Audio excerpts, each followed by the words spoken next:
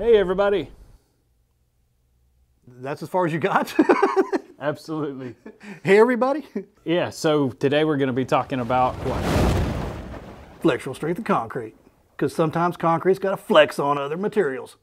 So flexural strength is what's different than compressive strength? In flexural strength, what are we doing?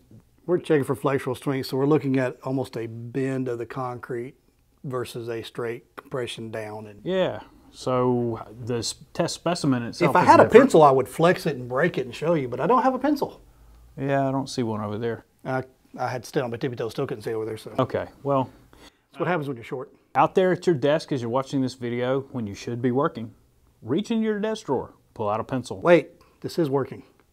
No, I was saying they are watching the video while they should be working. No, no, this is working for them. Oh yeah. Education is always a good work thing. I got you.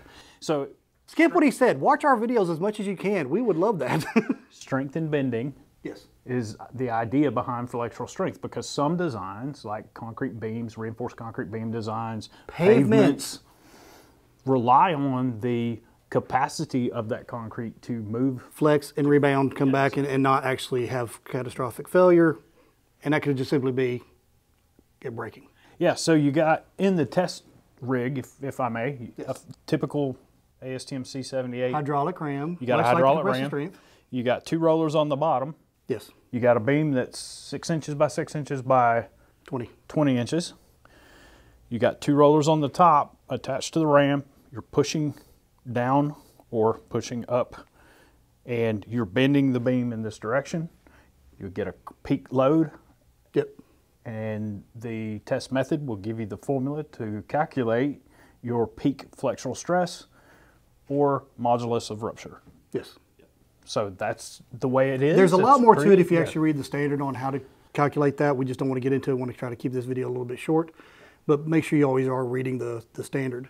It is important because different aggregates can impact flexural strength in different ways. So can different, if you use a fiber, it can impact flexural strength in a different way. So it's always good to know your actual flexural strength, not just calculate based on compressive, I think I'm going to get X. It's always a good idea to test for flexural strength, at least to get a conversion factor, to nail it down. But in the case of pavements, many designers actually want that test performed. Yes. Often. We've made plenty of cylinders and beams in my lifetime, and yep, they're a lot of fun too. Yes, they are. They're heavy.